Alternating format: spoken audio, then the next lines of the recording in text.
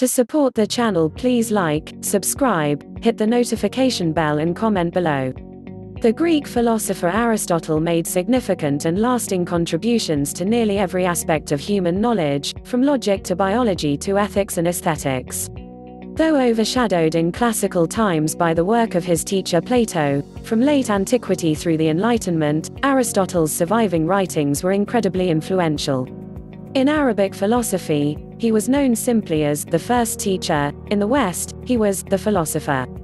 Aristotle was born in 384 BC in Stagira in northern Greece. Both of his parents were members of traditional medical families, and his father, Nicomachus, served as court physician to King Amyntas III of Macedonia. His parents died while he was young, and he was likely raised at his family's home in Stagira. At age 17 he was sent to Athens to enroll in Plato's academy.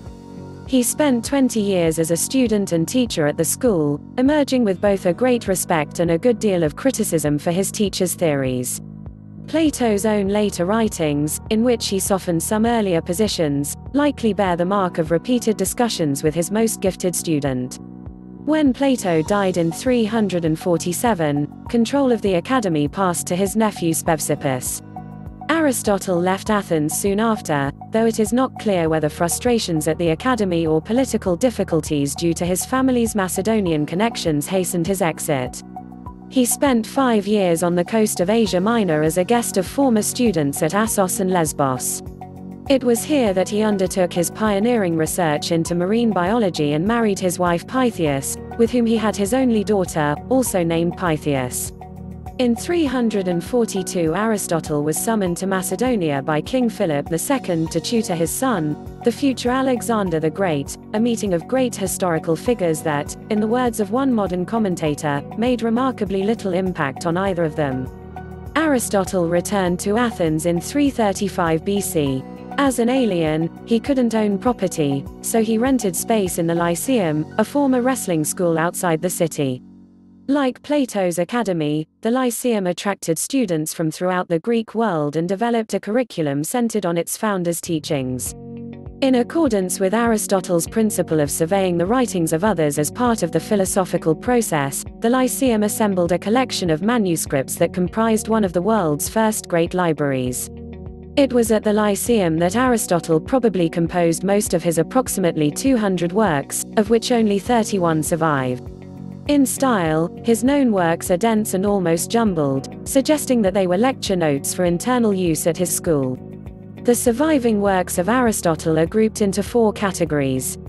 The Organon is a set of writings that provide a logical toolkit for use in any philosophical or scientific investigation.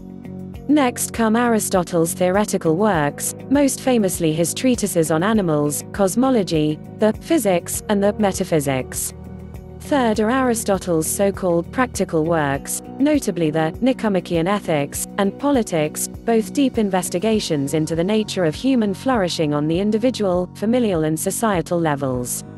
Finally, his Rhetoric and Poetics examine the finished products of human productivity, including what makes for a convincing argument and how a well-wrought tragedy can instill cathartic fear and pity.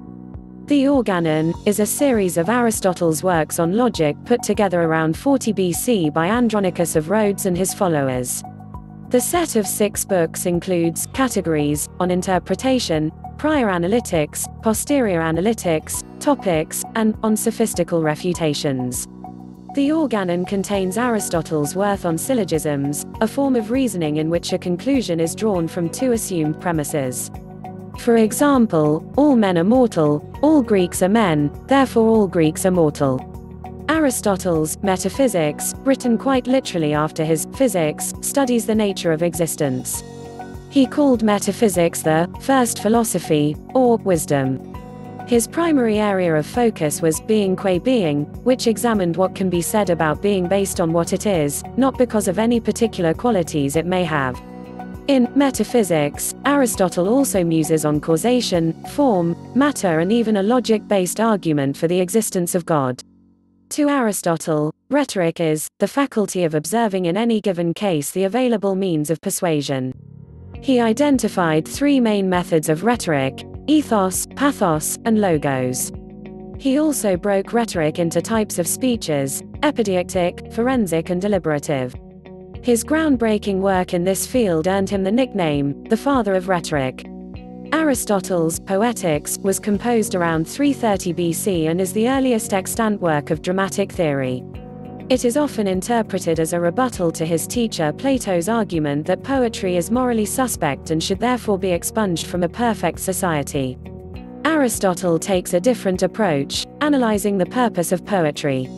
He argues that creative endeavors like poetry and theater provides catharsis, or the beneficial purging of emotions through art. After the death of Alexander the Great in 323 BC, anti-Macedonian sentiment again forced Aristotle to flee Athens. He died a little north of the city in 322, of a digestive complaint. He asked to be buried next to his wife, who had died some years before.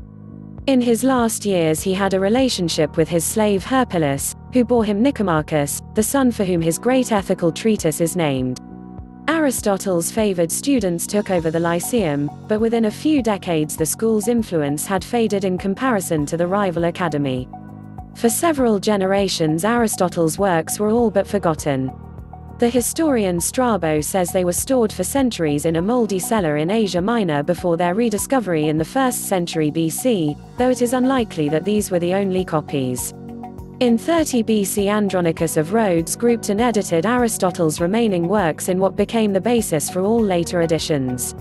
After the fall of Rome, Aristotle was still read in Byzantium and became well known in the Islamic world, where thinkers like Avicenna, Averroes and the Jewish scholar Maimonides revitalized Aristotle's logical and scientific precepts.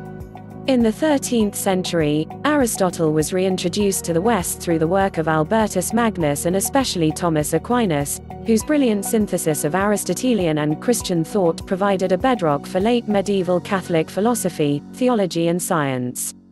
Aristotle's universal influence waned somewhat during the Renaissance and Reformation, as religious and scientific reformers questioned the way the Catholic Church had subsumed his precepts. Scientists like Galileo and Copernicus disproved his geocentric model of the solar system, while anatomists such as William Harvey dismantled many of his biological theories. However, even today, Aristotle's work remains a significant starting point for any argument in the fields of logic, aesthetics, political theory and ethics.